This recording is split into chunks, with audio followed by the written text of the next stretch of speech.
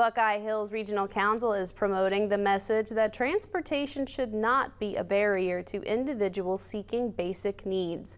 For that purpose, the regional service held Transportation Awareness Day at Armory Square in Marietta. Since 2020, Buckeye Hills Regional Council has partnered with the Ohio Department of Transportation. Their combined mission is to connect riders with driving services in the Ohio counties of Washington, Noble, and Monroe. People needing help include senior citizens, people with disabilities, people with low income, and people seeking substance abuse treatment. Community Outreach Manager Kelly Ortiz of Brightview was there to better connect with service providers and people needing a lift. We're an addiction treatment center.